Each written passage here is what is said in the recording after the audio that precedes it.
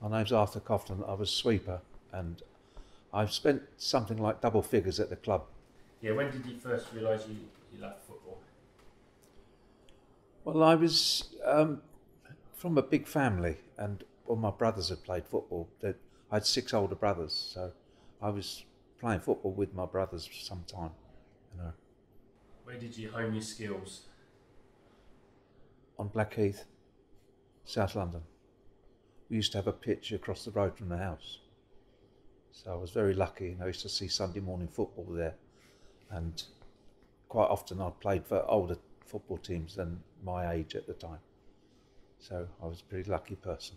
On Blackheath, Blackheath was opposite where my parents lived in South London. So I was able to practice practically every day across the road from my house. Okay. How did you get to play for Billericay? John Newman asked me to come and sign for him at the time. I had met John during the summer, and he sort of half telltaled to me what his views were about what he could do at Billericay Town. And I'm obviously delighted that he asked me to join him. What was the ground like? Dreadful. But John hadn't had a time to improve on the ground, but he certainly worked on it with players, because he got together a really, really good bunch of players here. And they weren't playing just for the club, they were playing for John. And most of the players, as you've heard, people like Freddie, when you come and join Billericay, you don't leave. You are a player here and you belong. And it's a great atmosphere, and it's still here, I believe. So, you know, you've got to really thank him back to John for all that effort. When I played for Billericay, I only lived down about 3 or 4 streets away from here, so I was able to walk to training at the time, so very handy. How did you manage the work-life balance, work-football balance? That was pretty easy. I worked in the city. I played for the Stock Exchange. I was captain of the Stock Exchange football team, and I worked in the city, so I was commuting really, and my job facilitated me playing and training here with no trouble at all. Do you remember getting any money from the fans just because you were amateur? Well, the only thing I remember was probably what Freddie said to you earlier on, that the fans after the games used to have what was called a whip, and they used to put it behind the bar for the players' drinking facility. And that was done nearly all the season, and they were very, very loyal to us, and we were loyal to them back. And the relationship with the fans was, and still is, I believe, marvellous, fantastic here. Do you remember any rivalry between teams? Like everybody else, I vaguely remember that we couldn't stand the sight of Basildon Town. So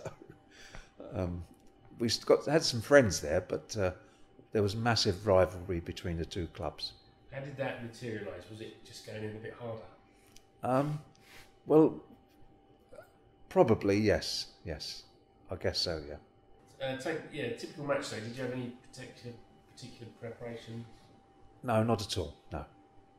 What's the most memorable match outside the Vase? Probably Farnborough Town, I think.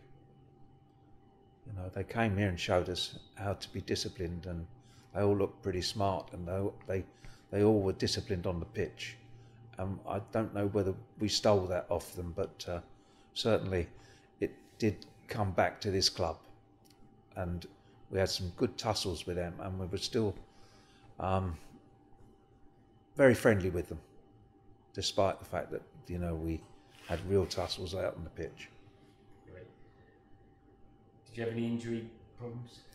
I was very lucky, as I didn't tackle very much. I didn't get injured much, so most of the time I was not injured at all. The whole time I was here, hardly ever injured.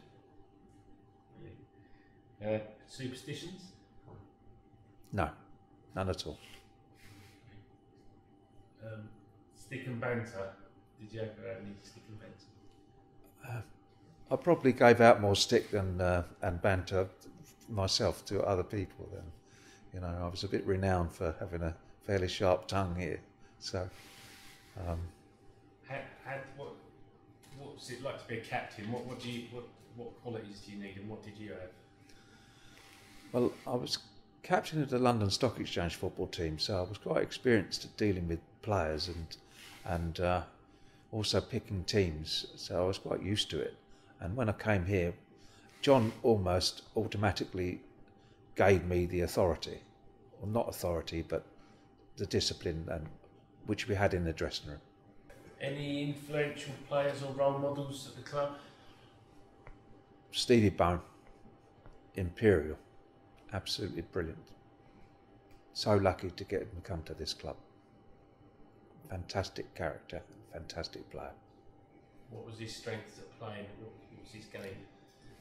He was massive in the air and massive in pace, and really, really strict character on the pitch, and I was proud to be playing alongside him. Do you remember the matches leading up to the final? I was thinking you might was going to be Farnborough again, wasn't it? Farnborough, probably, yeah. What do you remember about that match?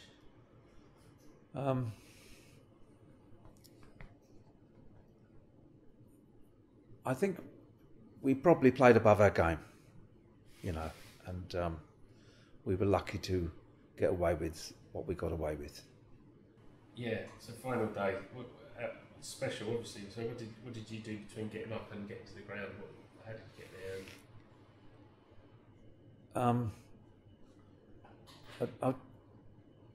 On the bus with all the lads as normal, but I sort of had sort of a sleepy night, if that sounds right. But I was quite nervy about playing at Wembley. Yes, very much so. Did you notice any of the fans and the atmosphere getting near the ground and into the ground? Well, the whole of Wembley Way was littered with Billericay fans, so we were made quite welcome by the fans, and by the time we were coming out on the pitch, the whole area was littered with Billericay fans. It felt like they were all in blue and white. And what did it feel like coming out of the, forget about the dressing rooms, but coming out of that tunnel must be the moment? The Wembley staff made us very welcome, so we came out onto the pitch and all we could see was our blue and white. It was just absolutely outstanding. It was brilliant. So did you have any people in the crowd you sort of looking for, or did you manage to soak up that whole thing? Well, I think I may have said to you, I had 6 older brothers and they were in the crowd at Wembley, so I was quite flattered to have my own deck of fans there. And how did your match go? My personal match? Well, I don't think I played very well at all at Wembley. I was too nervous. How did that manifest on the pitch?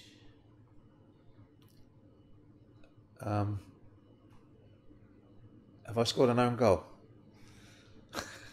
Yeah. Yeah, a dreadful error by me, and I scored an own goal, and it left me pretty down. But most of the boys were very generous to me, and were telling me, to push it away and get on. So, and that's what happened. So, what was the presentation like? I felt absolutely honoured to be representing Billericay Town there and collecting the vase. It was quite a moment. How the emotions running through you as the final whistle went and you realised that was it? Well, I was thinking I'd never play here again at the time, and never realising that it was going to come back again. But at the time, I was just absolutely knocked out by the fans and just the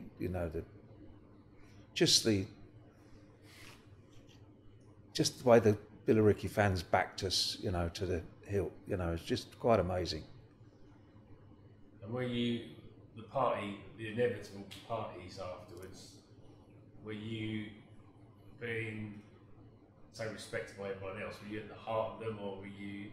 How did you celebrate with the rest of the team? Well,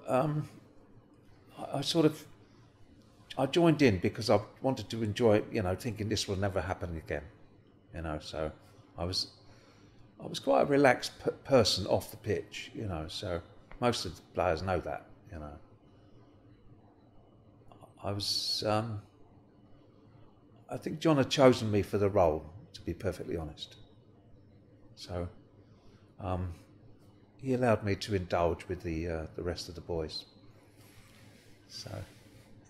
Okay, so the buses through the high street. The buses through the high street was absolutely amazing, and still lives in my memory now.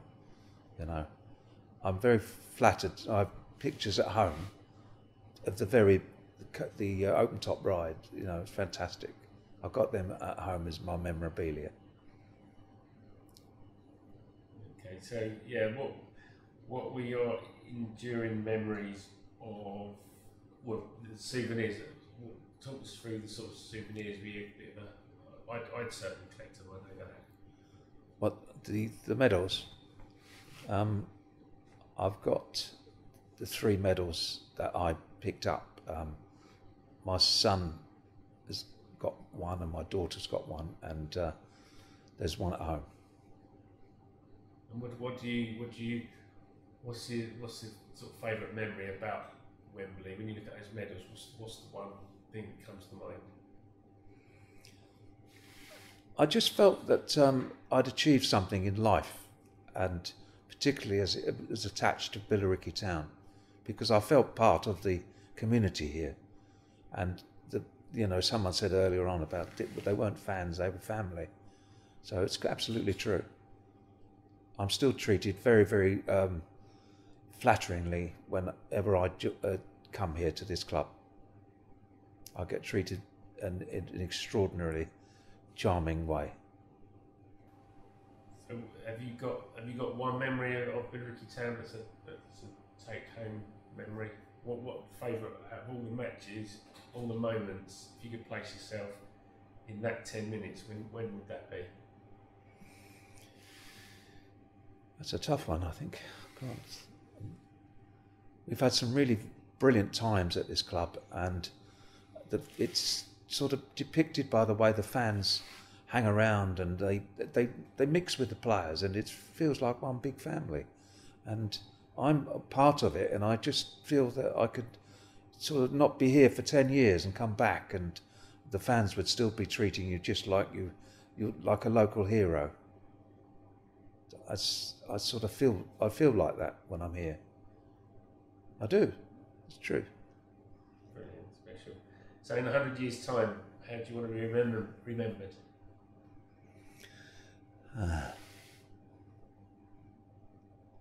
I hope there'll be enough of my family to keep the memory going, and perhaps they might come back and see what sort of the legacy was that we left here. Fantastic. Quite amazing.